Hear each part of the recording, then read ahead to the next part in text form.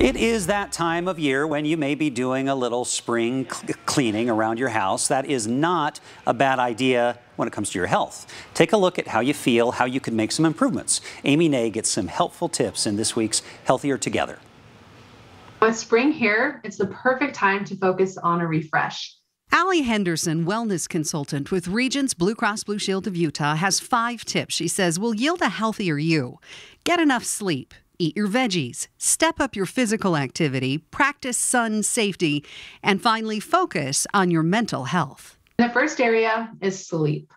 Whether you believe it or not, everyone needs about 7 to 9 hours of sleep each night. Less than that, and she says you can trigger hormones in your body that can lead to weight gain, type 2 diabetes, and other long-term health issues. This year, instead of trying the newest fad diet, just try to increase the amount of fruits and vegetables that you eat each day. Some simple swaps like spiralized zucchini for noodles, lettuce as a wrap, and cauliflower for rice. She says beans, mushrooms, quinoa, and tofu are also good substitutes for meat.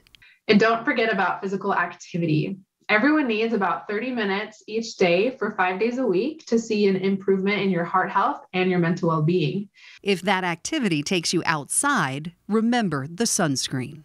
You'll want to use a sunscreen that's an SPF of at least a 30 and reapply it every couple of hours. And finally, check in on your mental health.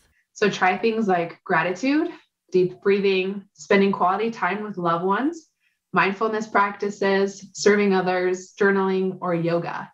There's many great things you can do for your mental health, and that's just a short list of ways you can start.